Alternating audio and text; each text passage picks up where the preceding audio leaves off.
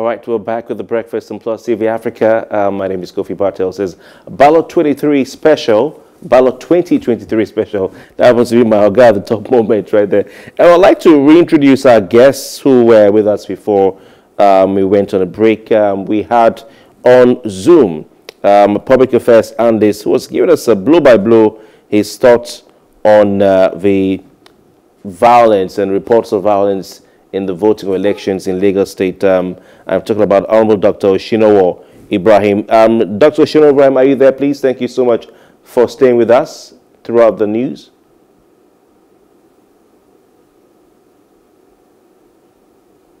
I'm here. All right, thank you. We also have Mr. Deyemi Saka, public affairs commentator, political analyst. Deyemi Saka, are you there, please?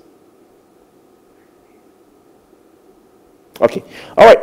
Before we go back to the talk on violence, we have some news coming in. Of course, as far as the voting is concerned, then we can see that there've been some what do you call again? Some upsets from Lagos local government areas, Lagos mainland, Lagos Island.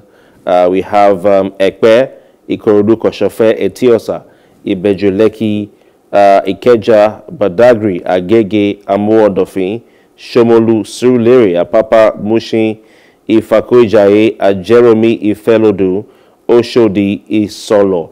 Oshodi Isolo, of course, Alimo Sheno. These are results released by INEC and, of course, at the Lagos State Collation Center where we have a man on the ground. Hopefully we'll get across to him as soon as possible. But it seems to be like we heard from our guests, neck and neck between APC and Labour Party. From what we can see, total of 488,063 votes for APC in Lagos State and a total of 471,944 for the Labour Party in Lagos State, as well as for the PDP, 63,773. So this is what our guest, Dr. Oshinowo, you were talking about. We look at, for instance, Lagos mainland, where these elections don't matter as far as local governments are concerned, but the overall number is what matters at the end of the day. We look at Lagos mainland, for instance, where APC had most of the votes with 20,030, Labour Party 18,698, and PDP with 3,005. Some people say 3,002. For me, this is indicative of the fact that people were allowed to vote, but if we didn't have the violence, we would have had more votes going the way of some of these political parties, whichever it is. Think of all those ballot papers that were snatched. Definitely would have had more votes than this. Dr. Oshinowo, especially you look at the fact that Lagos has 7,060,000 registered voters. No, the case is very simple. I don't want us to, Plus TV is international, media platform.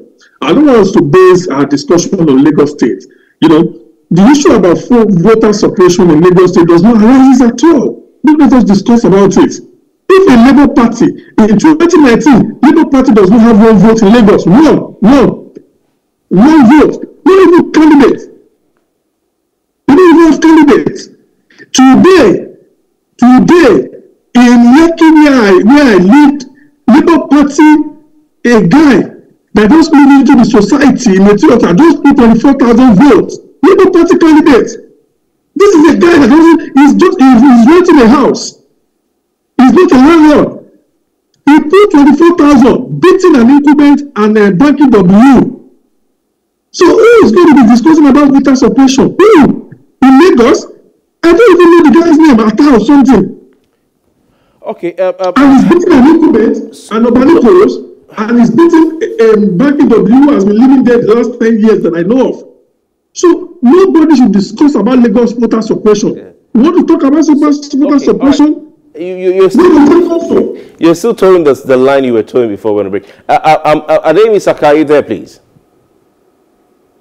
Good morning, Good morning, good morning, good morning. It's been a very busy couple of days for all of us. We're looking at voter suppression across the country with Lagos State as a case study.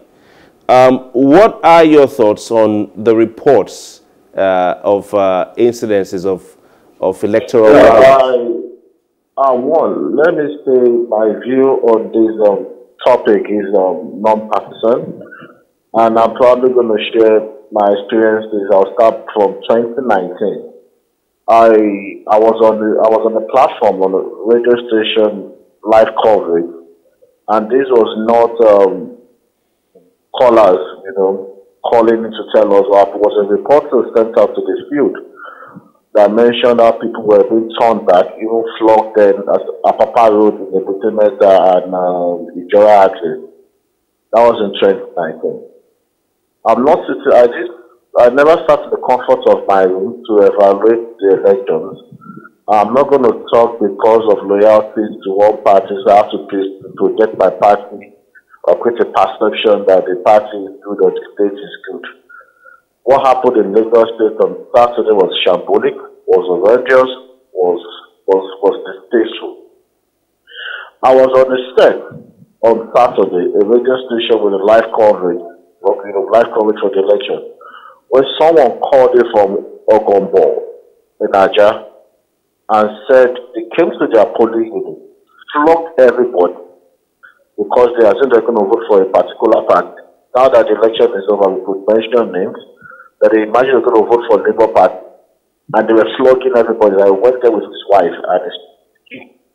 That the elders which were Yoruba spoke to those guys, greeted them, and the only reason it was let out of that compound was because he said, Omo Yoruba Nimi. If people think I'm lying, they could go get the off-air top of that radio station. It's live. Yesterday I was on another platform, and Banky W called, was put on center, and he narrated how 30 polling units were disenfranchised.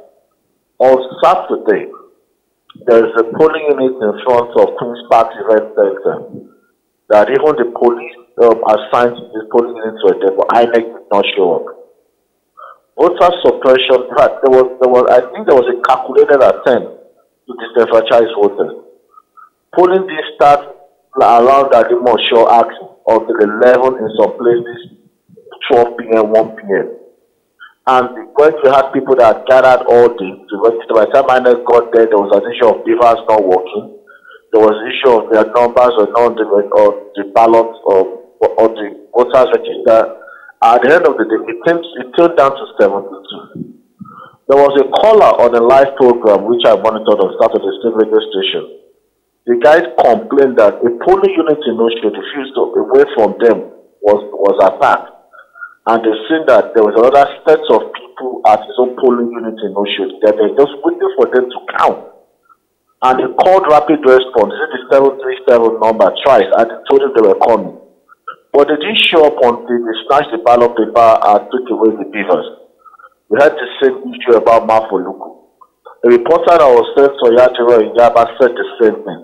So we will sit down in the comfort of his room and be bold enough to lie to Nigerians that there was no voter suppression in Lagos State. We should be truthful.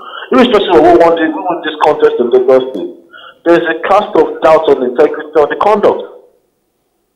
Okay, but Deyemi Saka, our guest, Dr. Oshino, has said, look at the results in Lagos State. Peter Obi of the Labour Party defeated Bola Ahmed Tinubu of APC, former governor of the state, in Ikeja, which is where the state capital is, if you want to call it that. And that if there was suppression, you won't be seeing these results. And it's neck and neck between Labour Party and APC in Lagos State. That shows that this talk of voter suppression can't be. Oh, sorry, I'm going to pause to Kofi. Yeah. If there was no voter suppression in Lagos State, I'm going to say the margin would have been wider. We knew what happened in Okota, Agopalazo in 2019. It could not happen again because there was massive deployment of soldiers to that artist. So nobody should come and peer on our face and tell us it's raining. We're not dollars in Nigeria. what we are pushing for is not politics. If you talk clean up our electoral process, how do you want Nigerians to be patriotic? How do you want to promote patriotism? You should be careful what you push out. Narratives will push out, arguments will push out. The truth won't kill us. It makes us understand the issues we're confronting us and how to address it. Okay.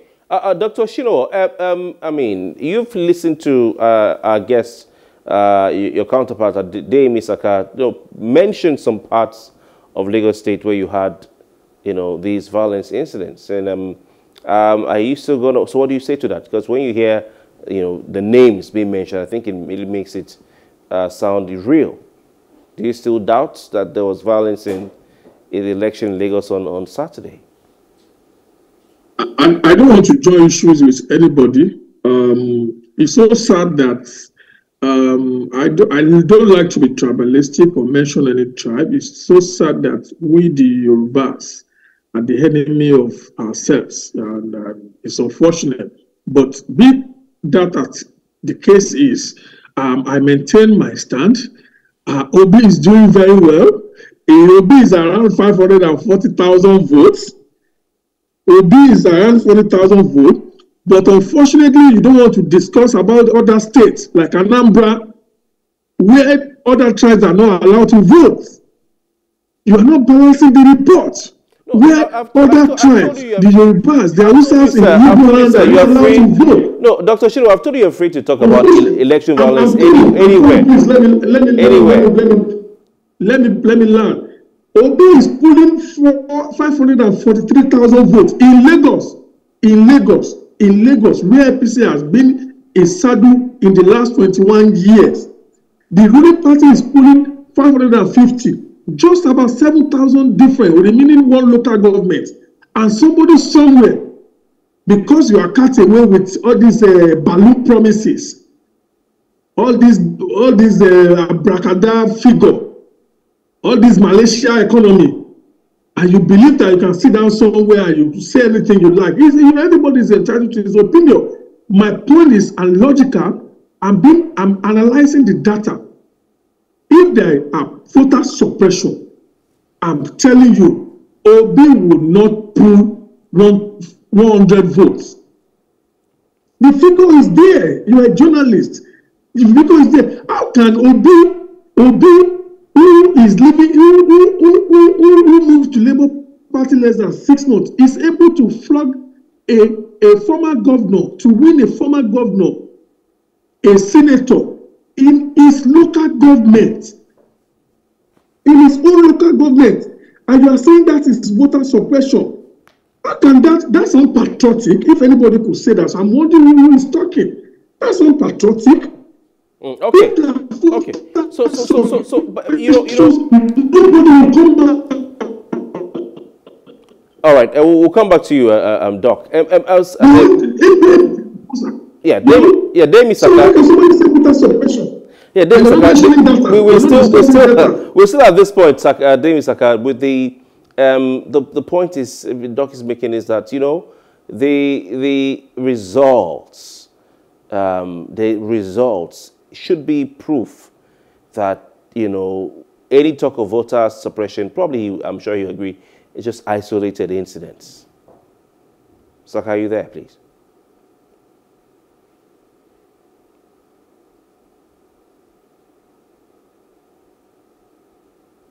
Deyemi Saka, can you hear me? I'm coming. Yeah. I will go by report. If report says there are voter suppression in Anambra State, which I'm not saying it didn't happen, we'll talk about it objectively. We'll push it out objectively. And when somebody is making an argument that it's not if there was no voter suppression, Peter Obi will be able to defeat Bola Ahmed Tinubu in Lagos, the former governor. The only person that cannot be defeated at the polls is God. Any other person can face defeat. Obasanjo has always been defeated in his local government in front of his house. Is the former governor bigger than the former president? Please, we should wake up. And no matter how the voter suppression, the volume, the population of criminals cannot outnumber the population of Lagosians that are ready to cast their vote. Has this changed my mind? I'm calling for the cancellation of the polls. Hell no. You and I met yesterday, I told you I'm calling for cancellation of the polls. If it's not, even if it's not nationwide, at least some sector from part of the country. Yellow Goa, it's on record that polling units 5 minutes, 10 minutes drive from minor office in Yellow Goa did not vote on Saturday, confirmed by the INEC chairman. Is that a form of voter suppression? In some instances, INEC goes to polling units with inadequate ballot papers. Same thing happened in Lagos. So, Saka, in the senatorial district, within the same senatorial district in Lagos, you will find that there are logo of a party that the senator have a candidate. And in some polling units in that senatorial district, you still find a logo on it. The election was messed up by INEC. And in Lagos State, there was voter intimidation and suppression. And that's the truth. No, but Saka, yes, Deyemi, Saka, what Doc is saying is that evidence of suppression or through a political thuggery, electoral violence, would have been that the results of the election will favor a particular candidate more than the other. But we're seeing... No, the mistake they are making, or they made, is when you felt you are attacking the stronghold of a particular candidate, you are forgetting that your candidate will also be voting that which one would have either reduced the numbers or probably increased yours. But I'm saying nobody should, yes, the result is out, but am I still fixing ground on my stand on INEC? No. Okay. But that doesn't mean I should not say the not follow the credit or the cancellation what happened. It happened. All right. Dr. Shinwa, let's look at this aspect of the entire security architecture for the elections. In particular, the provision that the police officers who are going to be guarding the polling centers should not be armed. While on my way to work this morning, I went through a chat, thread or discussion, a conversation between the police public relations officer in Lagos State and one of the supporters, vocal supporters online of a political party, and he was talking about police standing by and doing nothing, showed him a video and all of that. And the Lagos State Police Public Relations Officer said, you know what did you expect those police officers to do when they are not armed, when the party the complainant supports agreed that the police officers during election or election duty should not be armed at the polling centers, polling units. So what do you think this role this has to play in all of this? Do you think we need to rethink and look again at the provisions to ensure that police officers who are polling centers are armed, fully armed, and ready to deal decisively with any thugs that invade and try to attack, the system, the process? At the same time, if you could remember what I said earlier about all this balloon voter suppression in Lagos, all this, daydreaming of voter suppressions. Anybody who believes that there is voter suppression should challenge the Lagos State Commissioner of Police, the GOC garrison in Lagos, who are supposed to provide security for the voters. Whereas I don't believe there's a voter suppression. Yes, in a modern democracy, there's no reason why any police should go with arms to polling unit. They don't need. But if there are issues that warrants, arms to be deployed, of course the police can call for backup. Everything still boils down on the failure of INEC. I will remain that, and I'm calling Professor Mahmood after this election. After the declaration of election, I'm calling on him to resign and go back to class. He should go back to class. He should resign. He has failed woefully. The promise he made to Nigerians and the electoral guideline is that we will view the result online, real time. So the deployment of all this, he held so many meetings with the National Security Advisor, with the chief of the army staff, chief of air staff, the leadership of the Nigerian police, the DSS, and other sister agencies. Okay. So if anybody is challenging or in Bayelsa, in Rivers, in all these things, these are security collapse. Okay. The police needs to be there, ensure that voters, perform their civic duties without hindrances. All right, Doc, so thank you. That's why I'm saying that you cannot. So I'm calling, in a nutshell, I'm calling for Professor Mahmoud's resignation immediately after the presidential election. He has failed in 2019. Dr. Shinoa, thank you very much. Let's go to Deyemi, Saka. What are your thoughts on this? You think that one way to tackle, because Doctor said, you can't expect policemen to be armed at polling centers. Do you think a way to tackle this will be to allow the police, wear arms? Because thugs come in, the police, they step aside, they stand, watch from afar. The members of the public are left to defend themselves. Either they go and get beaten or they run away. If the police are armed, maybe we won't see these thugs attempting to attack the polling centers. Well, Kofi, I said it on Saturday, and you took it away from me. If details of police officers attached as escorts to VIPs or what have you bear arms, I think our vote is more important than most of the VIPs that those guys go with assault rifle. Yes, there might be pockets of incidents that you might think like, okay, fine, accidental discharge, but there's not like accidental discharge for you to kill somebody or shoot at somebody. You have to take off the safety and shoot. I believe if the two police officers attached to a polling unit bear arms, at least an assault rifle AK-47, that gives you an average of 21 rounds per rifle, that is 42 bullets. I don't think if you fire 42 bullets at out, they will still come. They can be able to catch it with ballot boxes and what have you.